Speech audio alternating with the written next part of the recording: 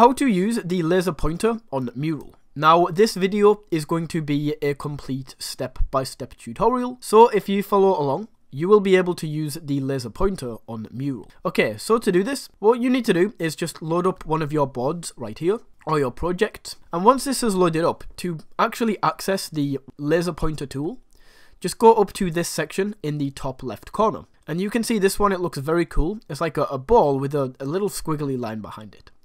So if I select laser pointer, what is this actually used for? Well, this would be used if maybe you're sharing your screen or you are showing something to your team.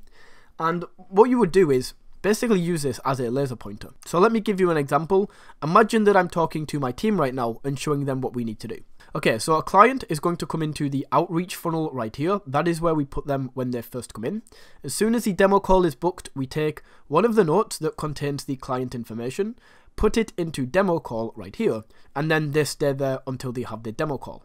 After the demo call, if that all goes well, we then move them to the sales call. Same process, sales call goes well, we move them to onboarding. And if at any point in this entire process, the lead goes cold or they lose interest, or we genuinely just don't get the close, that is when they go over to the blocked area. And this blocked area should be cleared on roughly a weekly basis.